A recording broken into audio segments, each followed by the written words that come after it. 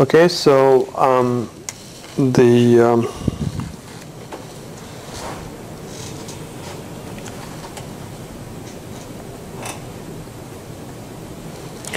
so you guys have what is happening here? Oh, it's not. Yeah. So you have the assignment for the SIFT, and then I'm going to soon assign the homework. Once we finish a couple of more lectures. The other thing is that we will have a makeup class next Wednesday. I'm going to be on travel following next week. So we will have one makeup class on Wednesday at 12 o'clock, the same room as we have been having. And then there'll be a session, I told you the date, by Birkin about if you have any questions on the SIFT, which was on October, I think October 4th. We will make an announcement about that. So we talked about last time about the motion models, and motion model, the idea is that we want to come up with the transformations to relate two images from a video. Video captures the motion. Motion can be of camera, can be objects, and so on. And of course, the motion is happening 3D. So we started with 3D rigid motion, which involves 3D rotation, 3D translation. Then we want to look at what's happening in the image. And these are two main models: orthographic projection, which is a simpler model, and the perspective projection, which is more realistic, but it has non-linearity because we have the depth z in the denominator. Then we also assume that if the scene is, we assume that if the scene is planar, which means that it gives you a constraint about the depth, then we can come up with a better model and simpler model. And we talk about these different transformations. So simplest is translation in the image from one image to other image. The rotation, the rigid transformation would consist of both the rotation and the translation, and the rotation is only in the z-axis in the image plane.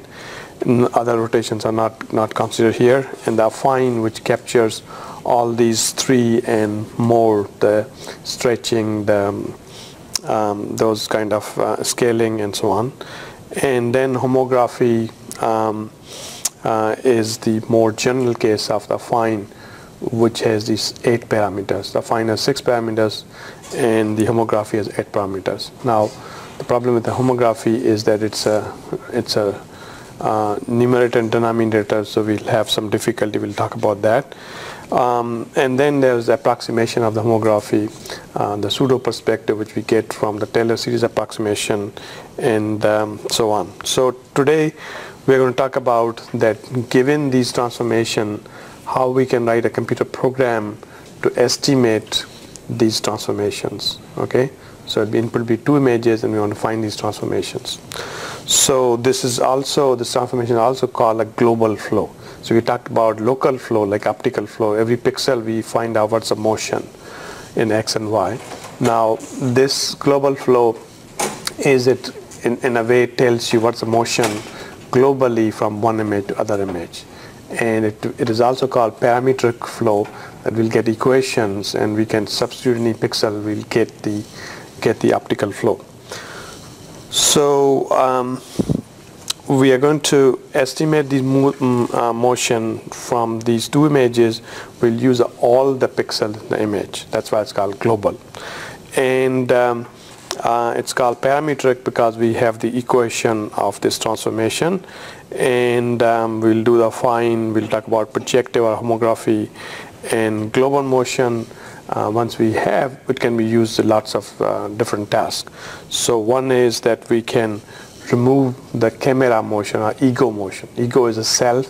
When the camera is moving and objects are moving, then it becomes pretty confusing to analyze those images.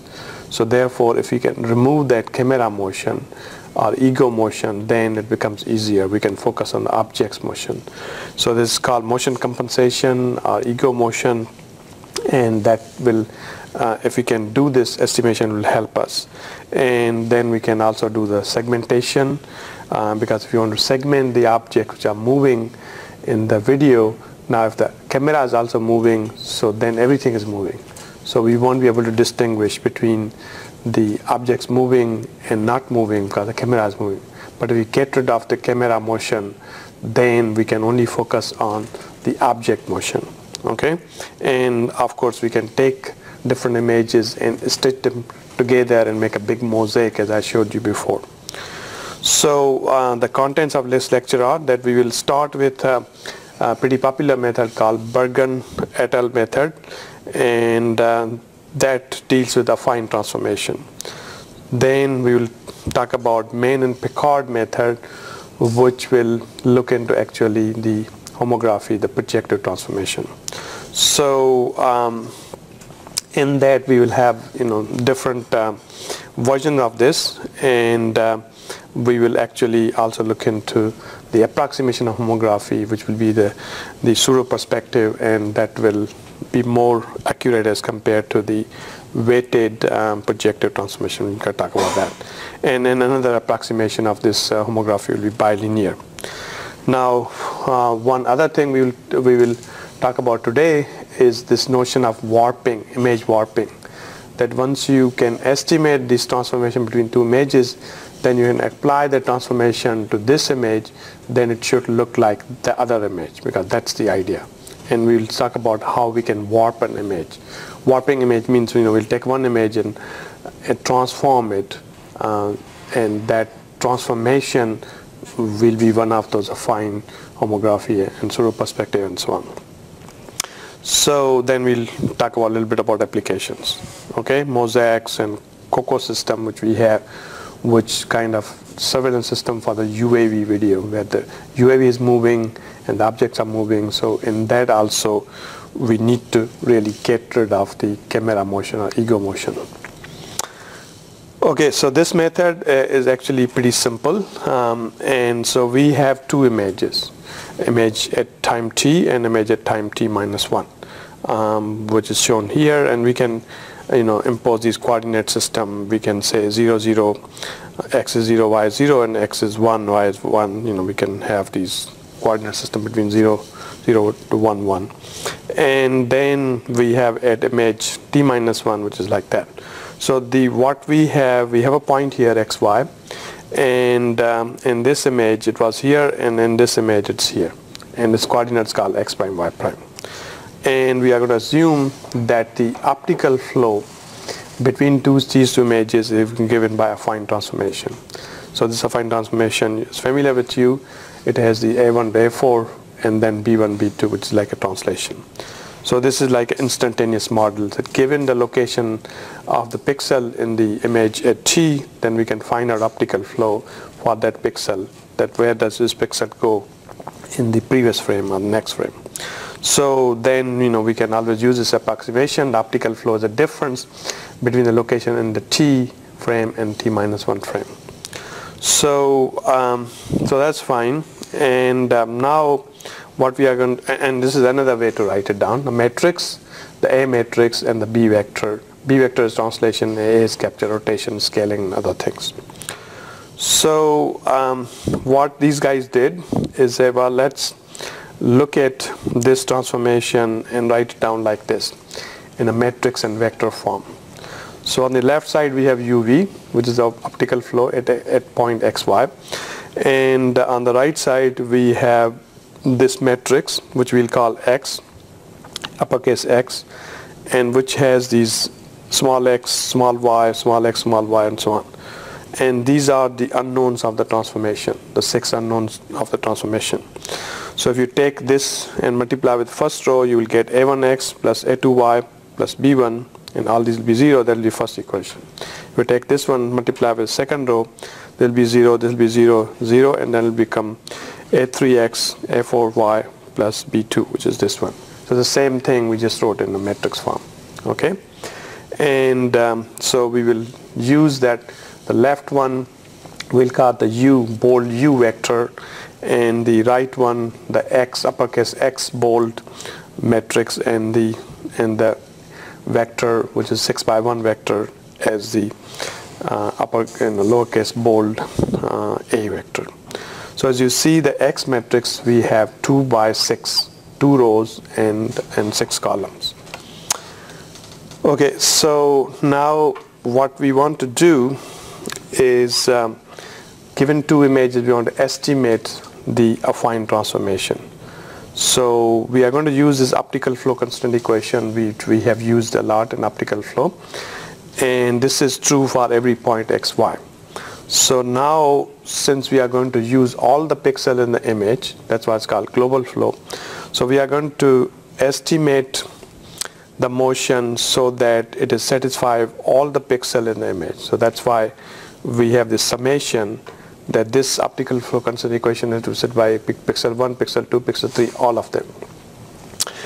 And then we also know that u is given by this. So we are approximating, we are saying that u, the motion, is given by this affine transformation, and we are going to use this notation for fx, which will be a vector, the gradient in x and y. Okay, so therefore now in this one, if you put instead of u, we'll kind of put this one. So that's the way we have defined optical flow. So which is X matrix and the A matrix. And this X matrix we will have for every point xy. As you saw there, we'll have a 2 by 6 matrix, and it involves xy. So if you change xy, then we'll have different X matrix and so on. So which is good. So we want to estimate the u, or we want to estimate the A, which actually define the affine motion, because that is the 6 parameters which define the affine transformation, by using all the pixel information. And the pixel information we are going to use is the spatial and temporal gradient. So this is your fx vector, which is the spatial gradient, and this ft is a temporal gradient, temporal derivative. Yes? Sorry, I have a question. How do you get the values of A1? A2? So that's what we are going to estimate. So that's unknown right now. So in this one, we can compute this from the images. We can compute this fx from images, and x is just the coordinates of the image, which we know, but we don't know A. So we want to minimize this function to estimate A. That's the point. Okay, and we want to minimize such that every pixel we satisfy this optical flow constant equation. That's a fundamental equation which we have been using again and again. And again, this is like a least square fit, because we will estimate this A, but it will not maybe exactly correct. If it is exactly correct, this whole thing will be 0. Yeah, that's what this says. But it will approximate, so it will be a small number, positive or negative. There will be error, so we'll square the error, and we want to minimize the sum of a square error for all the pixels. So that's the idea. That's the least square fit. So that is what we did, that we took the u and we introduced this affine transformation here. That's the key point here, which is shown in red. Now this is true also for the case where we are going to estimate this A vector, which is a 6 parameter vector, iteratively, which means that we'll start some initial estimate of A. Somebody can tell us, or you can assume all translation 0, the rotation is identity, there's no rotation, and so on. So we'll start with the initial estimate of A. Then we will do this and find the small change in A, that delta A, that how much change we make in A so that this is satisfied, and we'll keep doing that. So that's the main point here, that we are going to do this iteratively. And so therefore, if this is true for A, this is also true for delta A, because we want to look at that small change. Okay, so that's good. Then given this, now we want to minimize this. We want to find this delta A so that this function is minimized. And whenever you have function to minimize, what you do? You differentiate the function. You differentiate the function, you equal to 0, you can find delta A. Okay, so that will be a homework problem you will do at home, and you will show that delta A can be computed using this system, linear system. Yes? You just minimize the function in X. Function in delta A. Because see here we want to find out delta A. In this one, delta A is unknown. So we differentiate this with respect to delta A and equal to 0, and you will show that this results in this one. Okay? So it's pretty simple, because this whole function, if you differentiate, it will become 2 and this thing, then you differentiate inside one. This is constant with respect to delta A.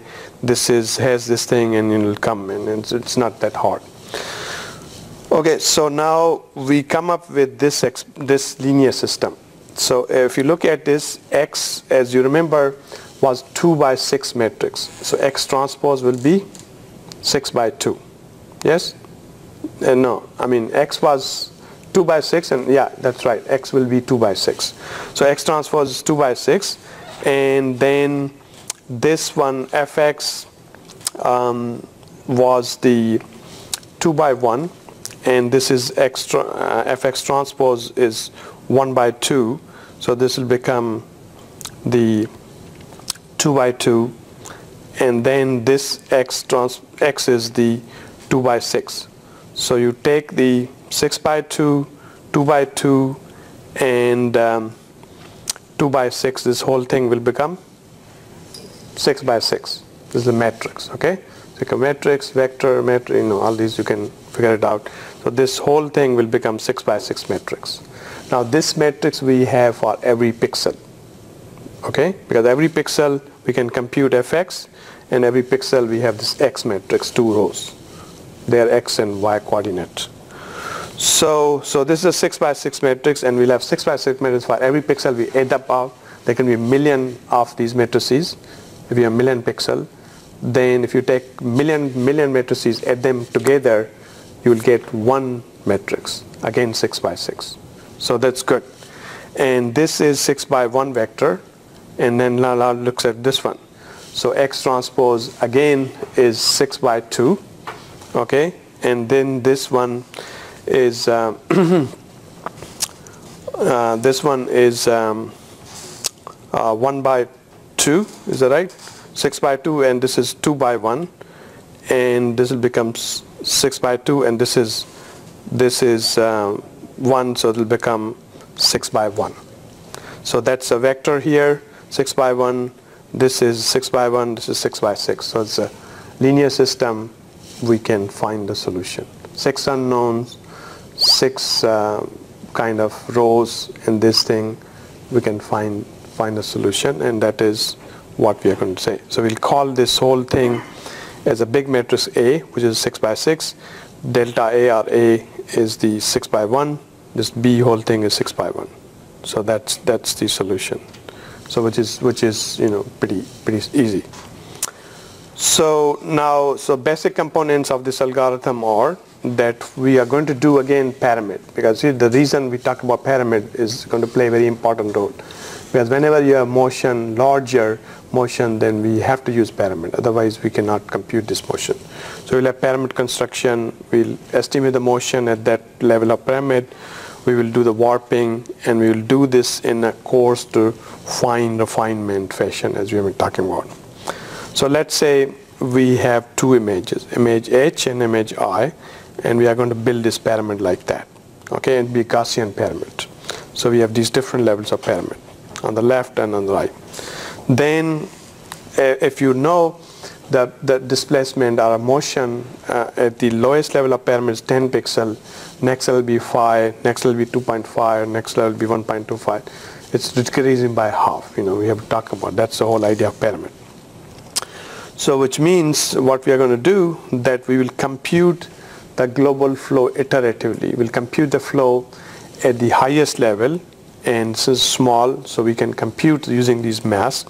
Then we are going to propagate that and apply that flow, and using a warping and upsampling, and then we'll compute the global flow at this level. It's very similar to as Lucas Knasse we did for the optical flow. It's very similar for global flow, and then we will keep going like that. So this is another figure which again explains in order to compute this global motion, we have two images, image at t-1, image at t. So we'll compute the Gaussian pyramid like this. And as you know that the Gaussian pyramid is computed, that we apply this mask and then downsample it, we get this one. Then the next level we apply the mask and downsample it. And that's the same thing we are going to do with the second image like this. Now we are at the high level here. So our aim is to estimate this A, these unknown, the 6 parameters. So let's say we have some initial estimate that what is those values of those 6 parameters. If you don't have, we will say, well, translation 0 and the rotation identity, there's no rotation, so we can select those. A's will be 1, 0, 0, 1 and B1, B2 will be 0, 0. But if somehow we know the initial estimate, we can use that. So what we are going to do, we will take this initial estimate, apply this to this image at this level, which means we'll transform this image, apply that, we'll change, we'll move every pixel depending on that affine transformation, because that's the whole idea of the transformation. It tells you, given xy, I can find out x prime, y prime. So I'm going to take xy from here, and then I will transform that xy to x prime, y prime based on my affine transformation and copy the gray level, whatever they have. I'll take a next pixel, transform it x prime, y prime, and copy the gray level. That's called warping essentially. Okay? So we will get the transform version of this image here. Then we are going to compute the motion, the change in motion delta, which we describe the linear system. So we have these two images, same size. We'll compute the spatial temporal derivative. We'll go through the linear system. We'll find out what is the change. So we'll take that change. We'll add up to what we have here. Then we will use this thing to apply it to this level of pyramid, which means we will apply again warping. Using this parameter, we'll get a warped image, which is here, which is already transformed. It already have that motion, which we estimated from the higher level. Then we have these two, and we will estimate any change, any residual motion, which we have not been able to capture before. So it will give us some delta, and we'll take the delta, add it by here, and we come to this level. Again, we apply that to this one, we get a warp image, and then we'll do one more level. Again, apply the same method of linear system, estimate those 6 parameters, and take that one, add it up, and that's the solution. Okay, so it's pretty similar to what we did in optical flow, and it is pretty easy to understand, because we know the notion of pyramid, and we are going to propagate these coarse to fine fashion. We are going to propagate these parameters. Okay, so this give you more explanation here, and we have image at t, and then we have at image at t+1. So what we are going to do, that this linear system we have, that is like this, and this is what we want to estimate. This is known and this is known, so we will, whatever we compute A, we are going to warp this. We are going to change this image so that ultimately this image should look like this, because that's the whole idea. So now if you look at this one, if you go through, you compare these images, the first, the image at t+1 and warped image at t, then it's not actually aligned. It's not same. It is different, because this line here is a chair, but there's no chair here, and so on. So the idea is that we want to find our transformation gradually, so that when we draw a line, they are actually aligned, and that's also called alignment. That we want to align that. What's the alignment between this frame with respect to other frame? Okay, so we will do this iteration, and we will warp by A, and then this image will start to look similar to the image at the top. We'll keep doing that, and that's the same process. that we'll estimate, we will warp it, and then you can see that using this at the end it's moving, you know, to the right side, and it's going to become closer to that image what we are trying to do. So that is at the end we are going to stop here. So it is in iteration fashion, and we keep improving and find out what's the change we need to do alignment so that we can get there. So simply, you know, if there's nothing else, it's a translation. So affine captures rotation, translation, scaling, everything. But let's say it's only translation. So we estimated, you know, at the high level with some translation, we translate that. But it's not enough. So we went through the process. We say, well, oh, there's a residual translation. We need to apply more. And when they are very similar, then the error will be small, and we will not get any other translation. So that's the idea. Okay, so now let's talk a little bit about the warping, and you know, I'd show you visually what warping is doing. Essentially, it's, you know, taking one image, converting another image, and the way we convert is that we are going to use this transformation. So, and it's a very important notion in image processing, computer vision, graphics, and you know, you need to be very comfortable with that, and it's not that hard, it's pretty simple. But the basic idea is that we have image F, and we want to warp image F into H using some transformation G.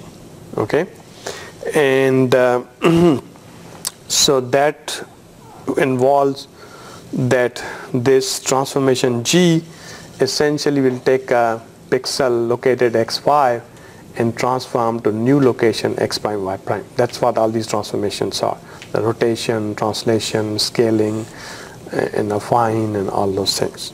Okay, so then the warping will be that we will take the the pixel XY in F, and we will transform it, you know, using this function G, and then we will copy in H.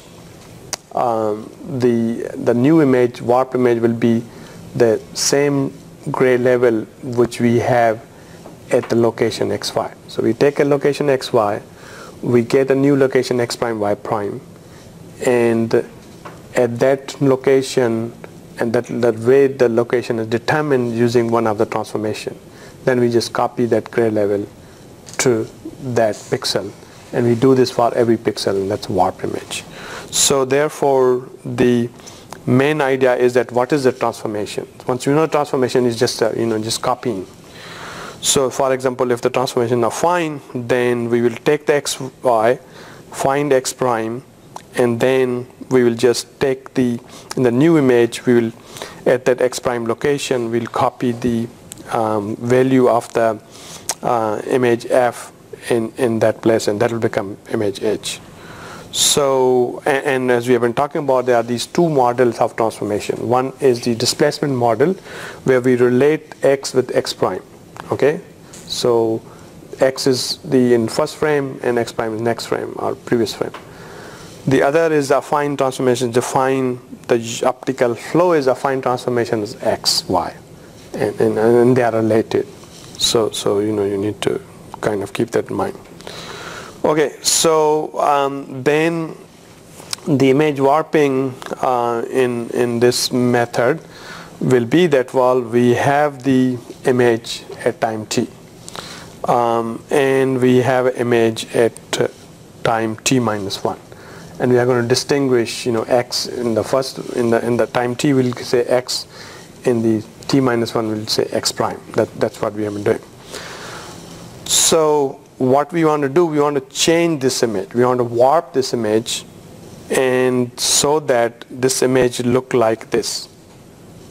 That's the idea. Okay, and we will call this, just not to confuse this with that, we'll call this x double prime.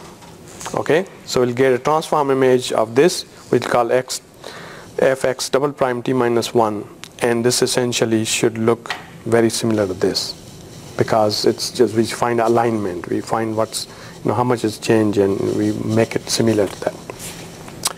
So now if you look at this equation of this transformation, so we have x prime is given by x minus u, which is the optical flow. That's optical flow is defined, the difference between displacement x and x prime. And we are saying, well, optical flow is affine, which is x plus b. So we just put in here. So then we can simplify this. We can take x common here, and this will become identity here, which is here, then a, x common, x outside will become minus b. So x prime is given by identity minus a, x minus b. So then we can call this identity minus a is a prime, some other matrix. So that is what we have. So now we can bring this b on the other side, and this become like that, and we can actually get the a prime inverse. So all that it's saying that now this was saying if you know x, we can find x prime. This is saying if you know x prime, we can find x. It's just a rearranging of terms. Okay. So so just to not to confuse, because we are going to change this, and we're going to change it so it look like that. So it's x prime should look like x. But to distinguish this, which is a warped version of this, we are going to use another notation called x double prime. Same thing here, but just say x double prime. Okay. So then what will be the simple way to do this? What we are going to do, we will go through each pixel here. So for which we know the coordinate of each of the pixel, and that is x prime, and in small x prime, small y prime. So we put in here, and we know the affine transformation already given.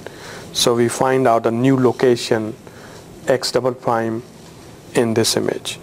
And once we know x double prime, we go to x double prime location here.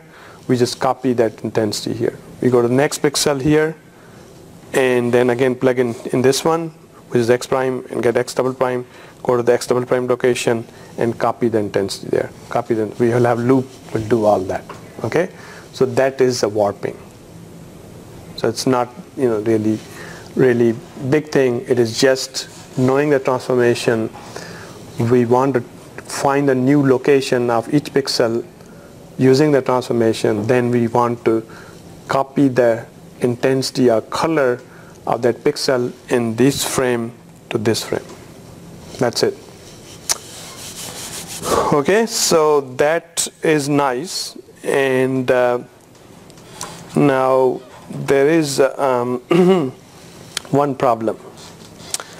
Now the problem is that when we did this thing, when we found the x double prime, which is here, now that x double prime may not be an integer value.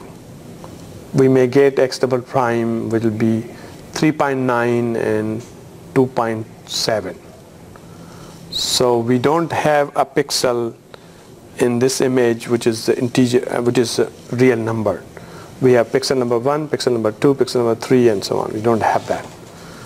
So if you do that way, we'll have a problem. Okay, because we know we won't be able to find which pixel to put. So therefore, so that's what it's saying. The image is sampled rows and so on. So what we are going to do is that we are going to do this other way. So instead of taking the pixel here, mapping this way, we are going to loop here. We take each pixel here, say it corresponds to which pixel here.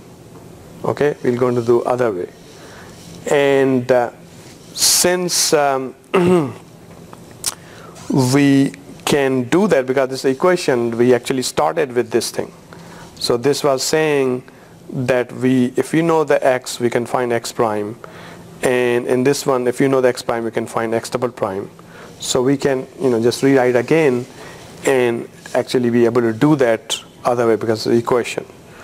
So the advantage of that will be that we don't have to worry about this problem, because it may happen that one of the pixels here will map to some non-integer value in this image.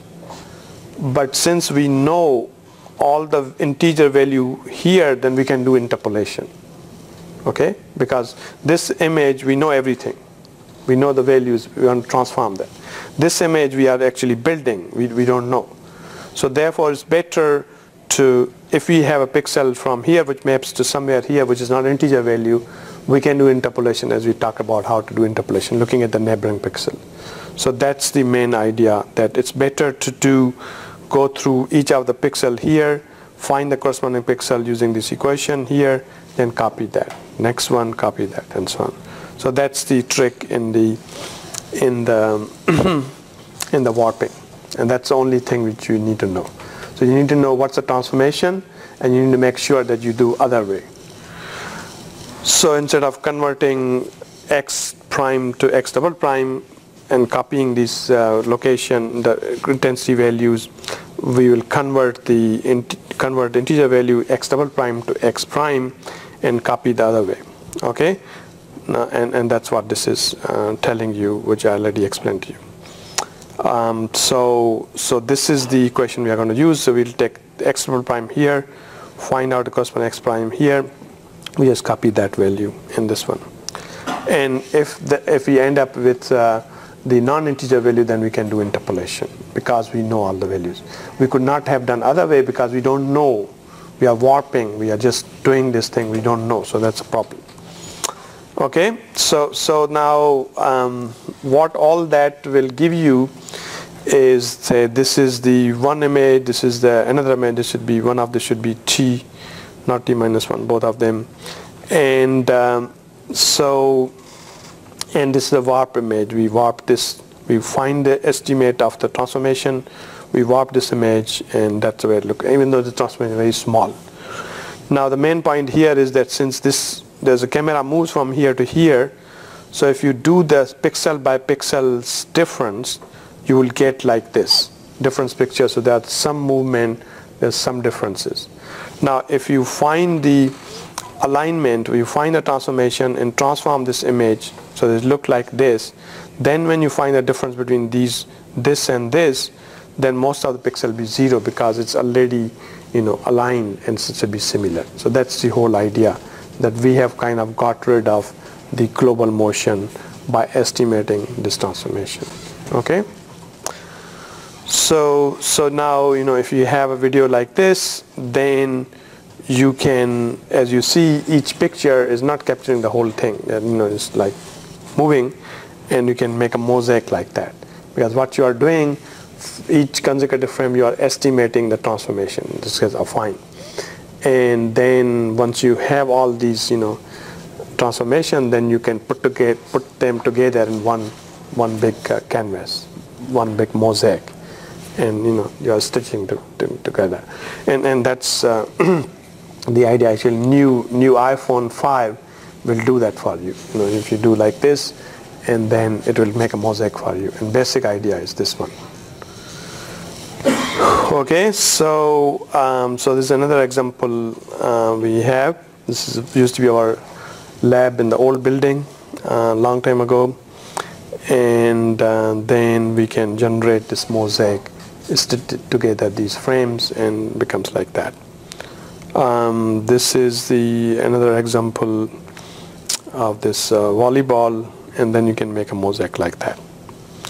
So which is nice.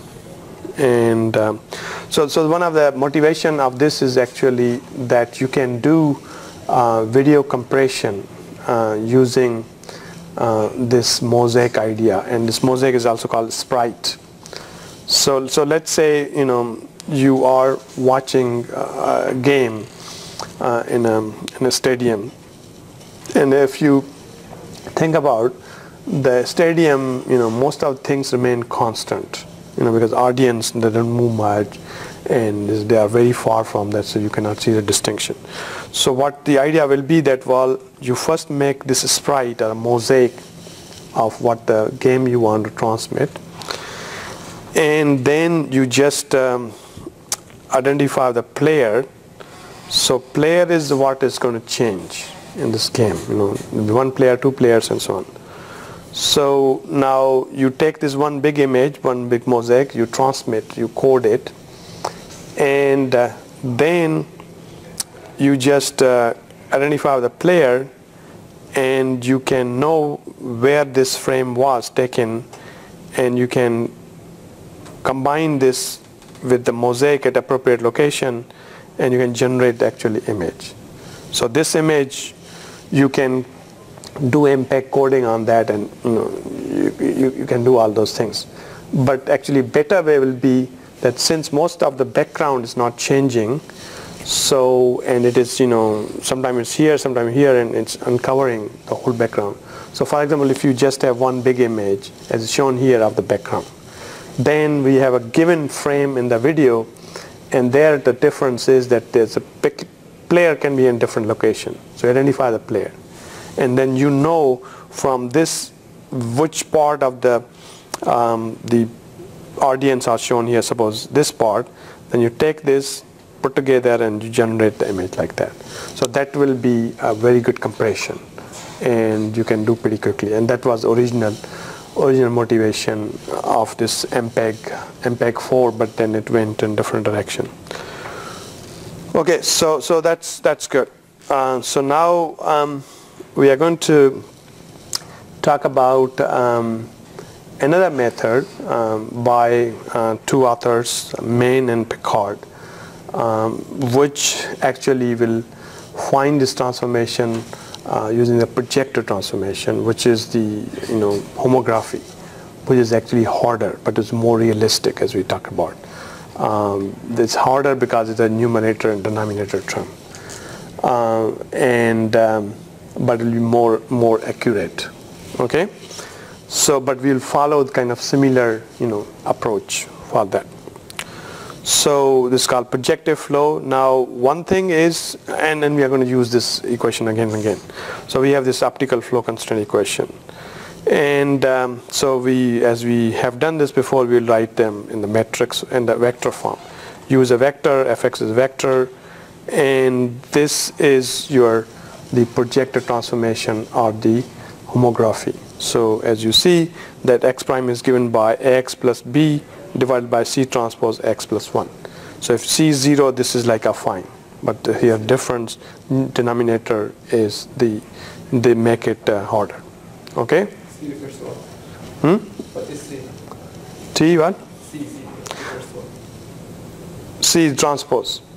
But C is what? What is C? C is a vector which is c1, c2, and it is the 2 by 1 vector. So when you take 2 by 1 vector, transpose is 1 by 2, and then x is xy multiplied together, then become a scalar. So remember, we have c1x plus c2y plus 1 in the denominator. So that is what we had. And so that's called projector transformation. So this one is 2 by 2 matrix, A1, A2, A3, A4. This is the B1, B2, and this is the C1, C2, and this X and Y. That's what we have. And then actually, it's, so now the other way to convert this is a displacement model to kind of optical flow or instantaneous model is that, well, let's subtract from x prime x. So we're going to subtract x from this side also. So now optical flow model will become like that. X prime minus x, this is x prime minus x, and so now we want to estimate this projector transformation homography in this context. So we will use exactly same formulation as we did before, that this is a global flow, and we are going to take every pixel, and every pixel has to satisfy this equation, optical flow constraint equation. U fx plus v fy plus ft should be 0, and it won't be exactly 0. It will be a small number. We square it, we sum it up. We want to minimize that. Okay, So now we know that the optical flow is given by this projective transformation, which is this one and then minus x, as we said, because the optical flow now we want to express. This was the displacement now we want to express in optical flow. That's what we had in previous equation. So then fx ft.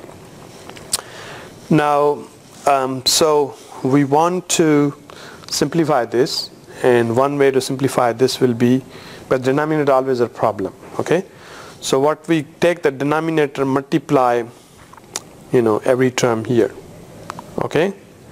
And then it will become like this. So if you multiply denominator by c x transpose plus 1, this will get rid of that, and then this term will be multiplied by the ft will multiply by this denominator. Okay, now you have to keep in mind that while ideally this is 0, and therefore this should be 0. So therefore, if you multiply anything with 0, then you don't have to worry about that. So that's why we could do that. In a way, mathematically it's not correct. It's approximation, but let's do that. So multiply with the denominator both terms here, so we get like this. Now we got rid of denominator. So we have ax plus b we already have, and minus x. Now x we multiply with this denominator, then fx as it is, then we have plus ft, we multiply this denominator with the ft. Okay, so so now in this one we want to estimate the c, which is c1 c2, b, which is b1 b2, and a, which is a1 a2 a3 a4. So 8 unknowns, we want to estimate that.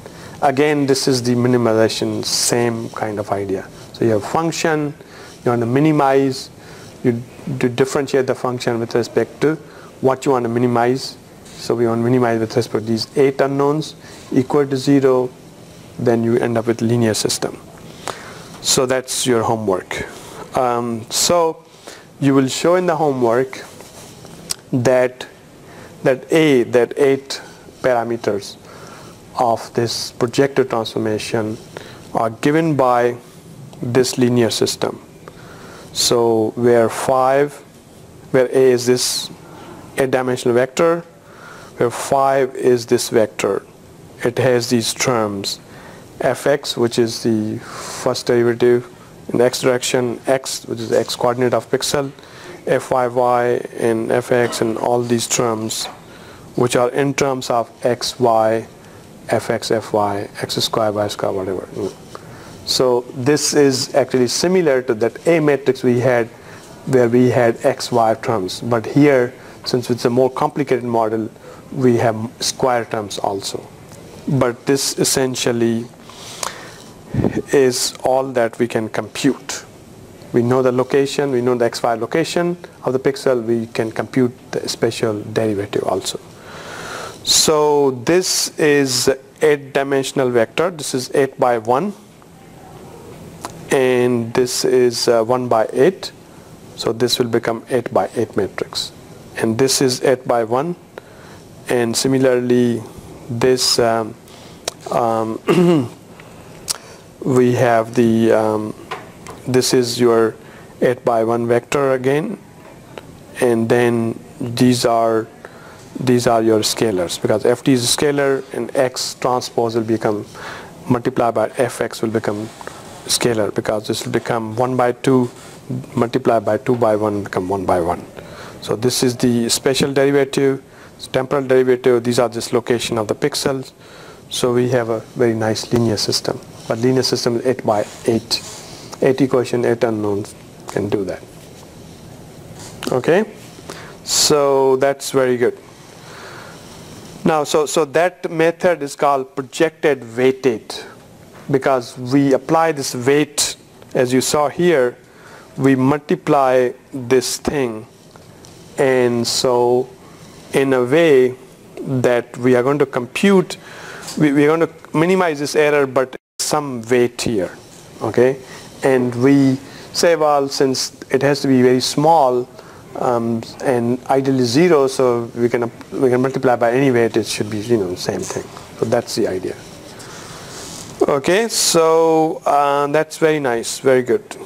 And now we are going to look into a little better. We want to do we don't want to do weighted. Weighted will be not that good. That's a problem. So we want to do unweighted. And how do we do that? So for that we are going to use this approximation called pseudo perspective. So again, this is your transformation, the homography or projector transformation, and this is numerator denominator. So we are going to do the Taylor series of that, and which is also a homework problem. And so as we said, x prime is basically x plus u and y plus v, and this is the Taylor series up to the square terms. So another approximation of this, as we talked about on Tuesday, will be a bilinear, which will be Taylor series, but we'll remove some square terms, which will become here. There's no square term. So these are two different models we can use. So now it becomes simpler, because now we have we don't have denominator. Of course, the model is approximation. So now if we put in this model u, for the u, if we put this model or the pseudo perspective model, so we can actually solve this exactly same thing as we did weighted, and that will become like this. Again, we will end up a linear system. So we will have a vector phi and 5 transpose, and then q is what we want to compute, which are these unknowns, and then this is a temporal derivative ft, and then phi again, the which we know.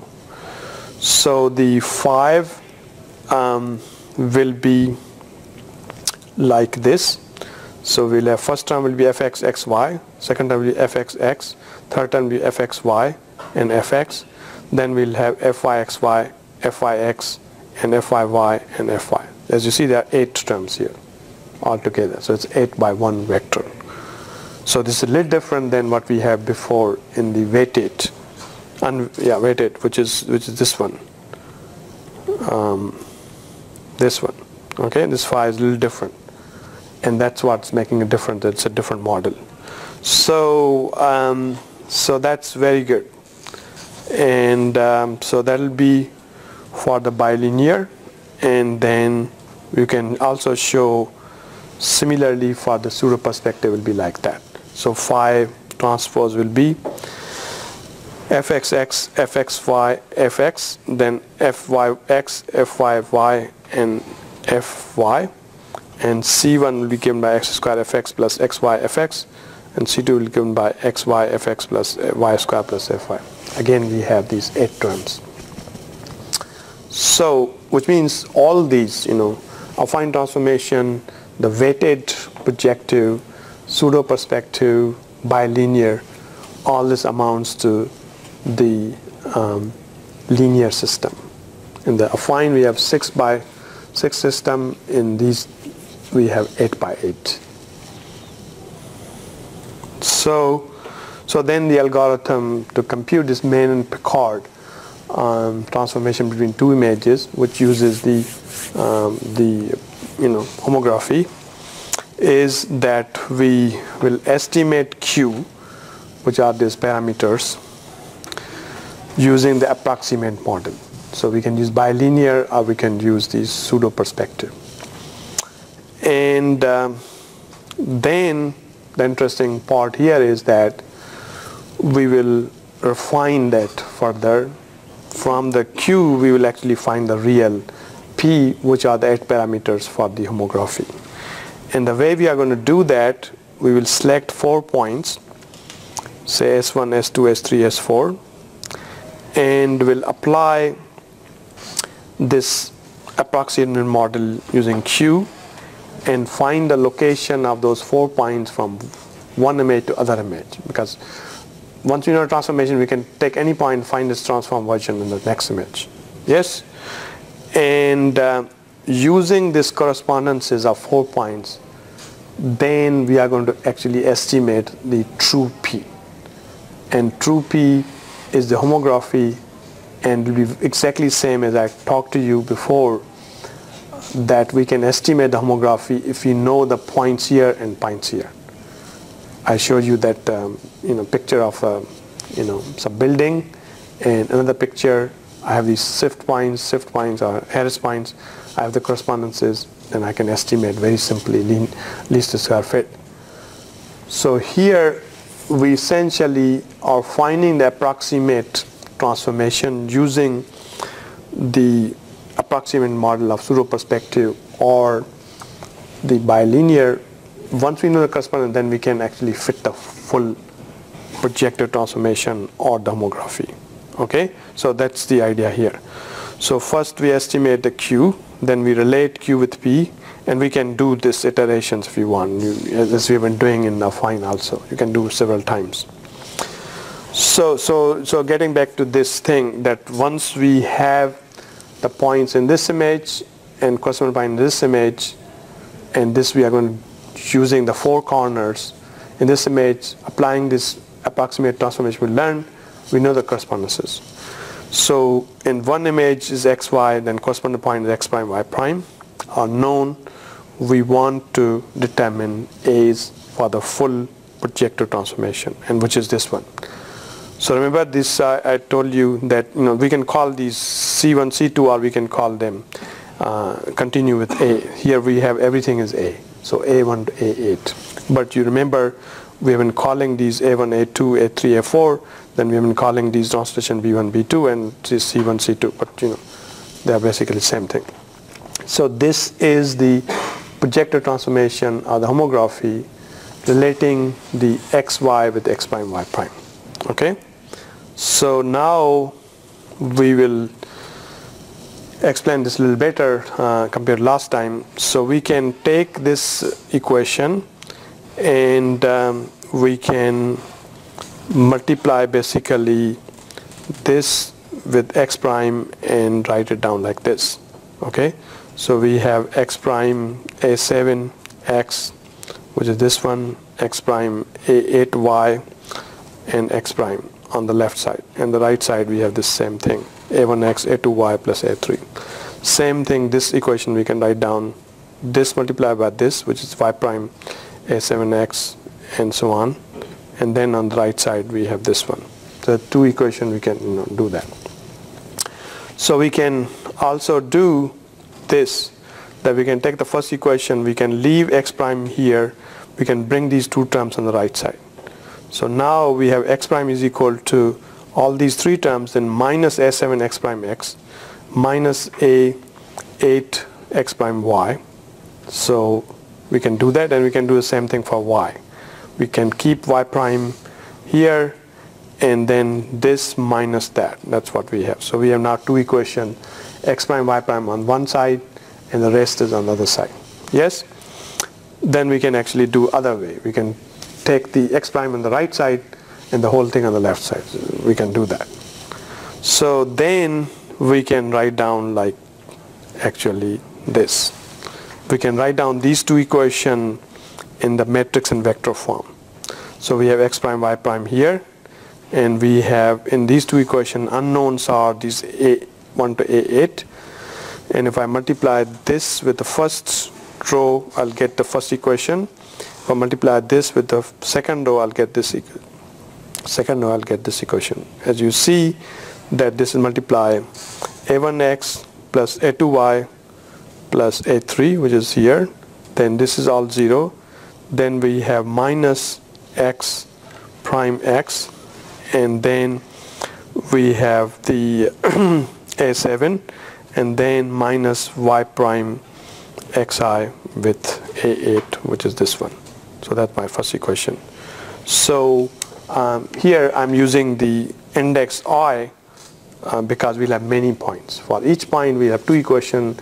If you have n points, we'll have 2n equations. So So that's index is showing, but this, you know, you can ignore index right now to relate this with this is there. So then, as you see here, you know, we have a linear system again. We have the matrix on the left side, and which is known, x and x prime y prime is known. On the right side, x prime also known, and this is unknown. So therefore, what we are going to do is we'll take 4 points as we talked about. So each point give you 2 lines, 2 rows. 4 points will give you 8 rows. Yes?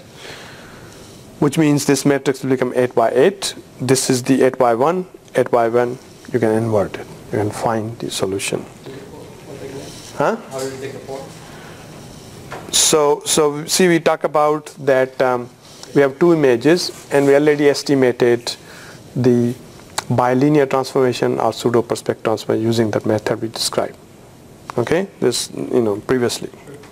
So now what we are going to do, that we will take 4 points in the, say, left image. You know, just pick any 4 corners or something.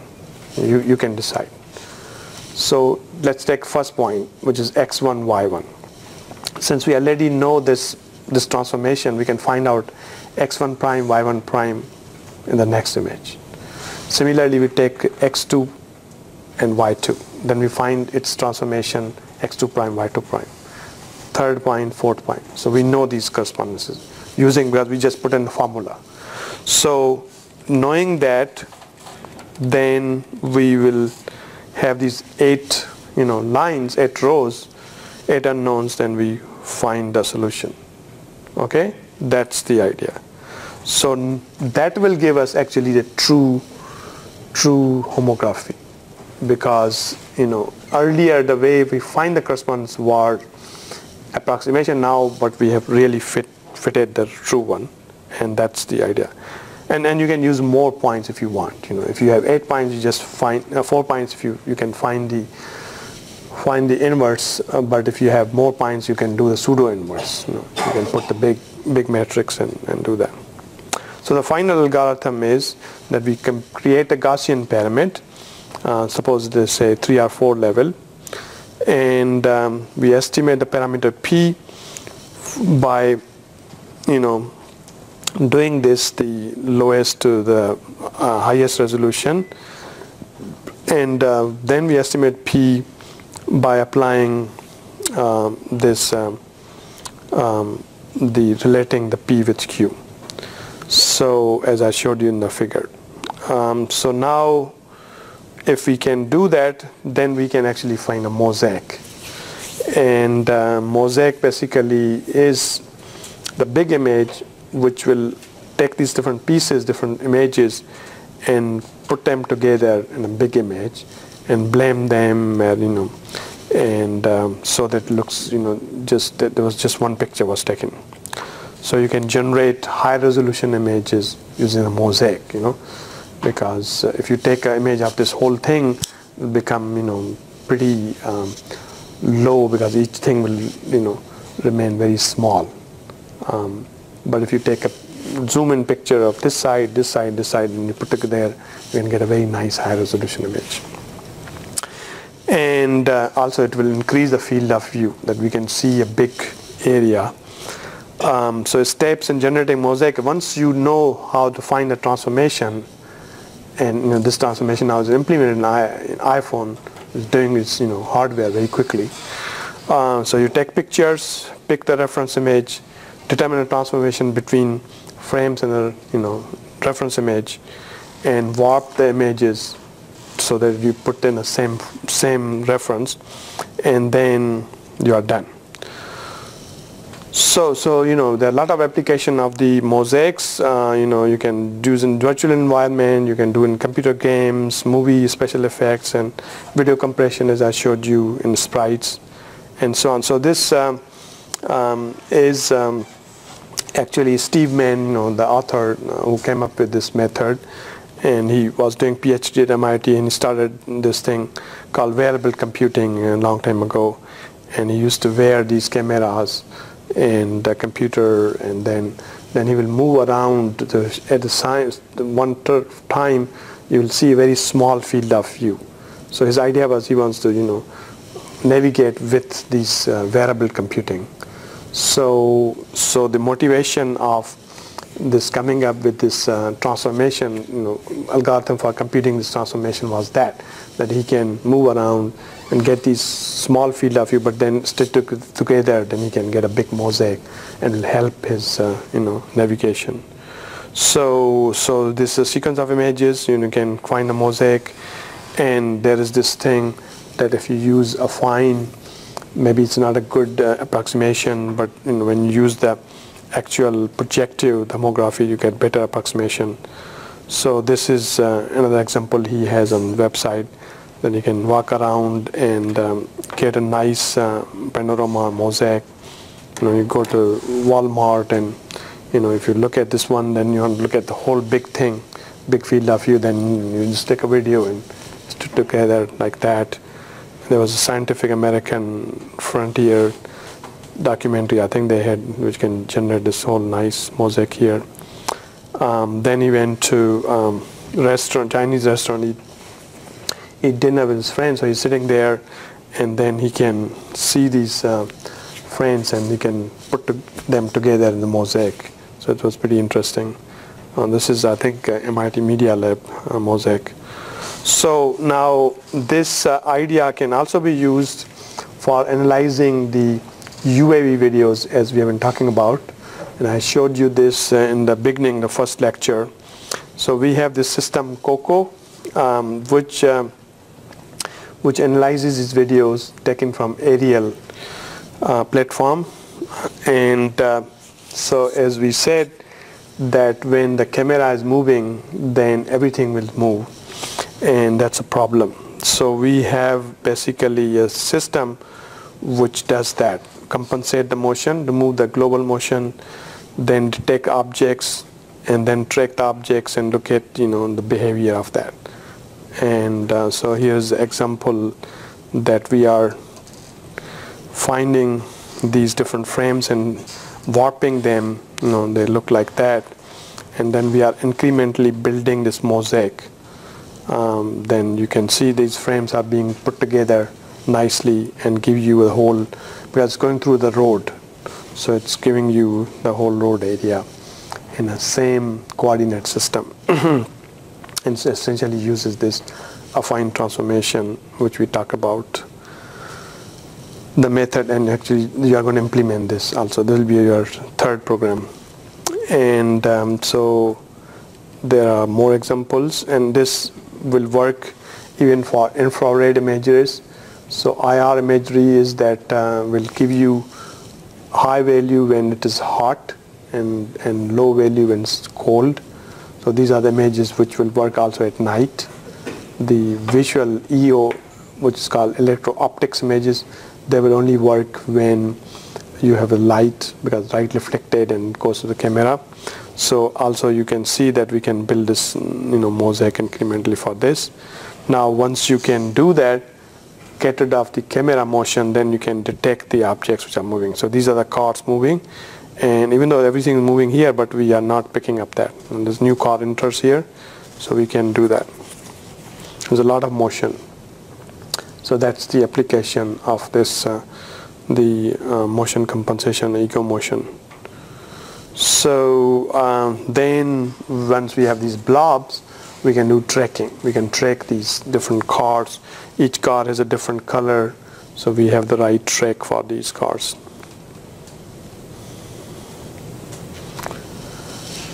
Okay, so so I think these are the references. So the original paper is here by Bergen, and this is by Main and Picard. The next method I talk about. This is a COCO paper, and this is another method which also estimate homography,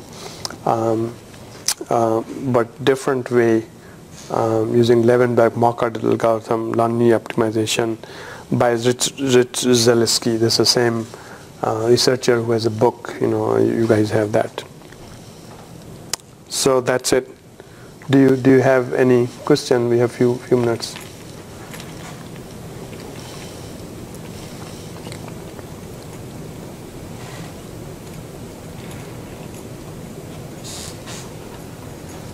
Go ahead. Yeah, don't be shy and just ask something. The video Yeah. what the point from tracking those cars?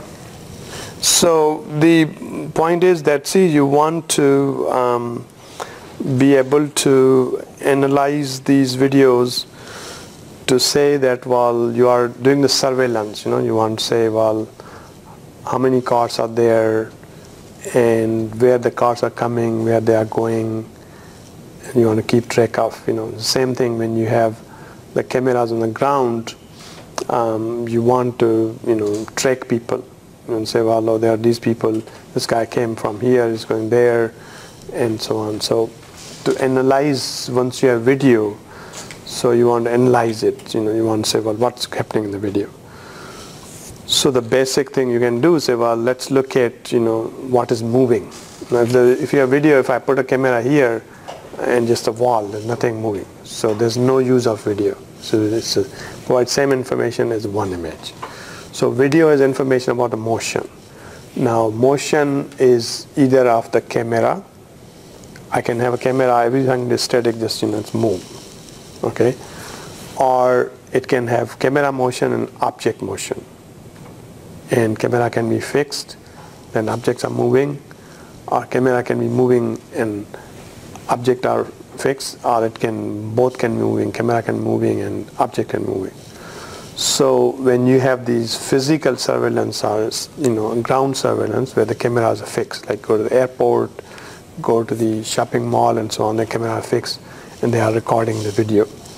So when some bad things happen, when they want to know, there was some crime or some suspicious thing and so on, so then there'll be people looking at the videos and say, well, everything normal, 99% normal. But then sometimes something will happen and they want to know that, well, how did it start? Say, well, oh, this guy did it, but where was he before, where he came from, and so on. So that's the idea of the analyzing video and surveillance, video surveillance. So if it's fixed camera. Now when you have the moving camera like a UAV, then you have same problem. So you want to watch what's happening. And the complexity here is that you have the moving camera, so you have to want to actually get rid of the camera motion, as we did in this one. And so then you can detect these objects, and then you can look at you can track them, you can look at the behavior, what these cars are doing, or you're taking a U-turn, or they're it's going like that. Yeah. What kind of matrix transformation do you use? The affine, for all these affine transformation. How do you do that? While the camera is moving, you are detecting just motion of the cars. Yeah, so see that what you do is that in this one, the most of these motion is due to the camera motion. The cars which are moving are very few pixels. So majority of pixels are moving because of cameras moving.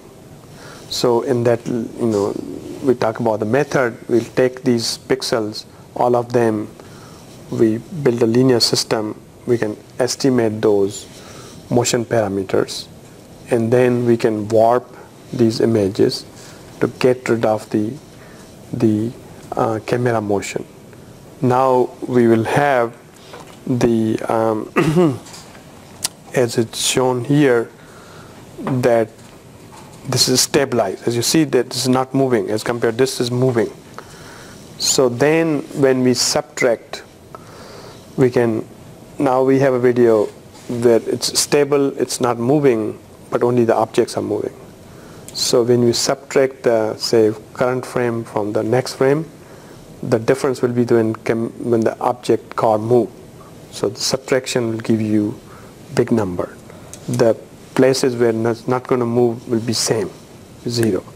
So that is called difference picture or background difference. We are going to talk about that, and we can identify what are changing. You can see that if you look at the video frames where camera is fixed, then you can find the pixels which are changing by just finding pixel by pixel difference, and they'll choose, oh, this pixel different because the person was here, then moves to here. So if I take this picture and this picture, find a difference, I'll get those pixels will be high difference where the person was there last time and person is now here. So we'll get this. So that's the main idea of finding these people who are moving, or cars which are moving. Okay, so let's stop here, and then next week we will have continuation of this kind of motion estimation and so on.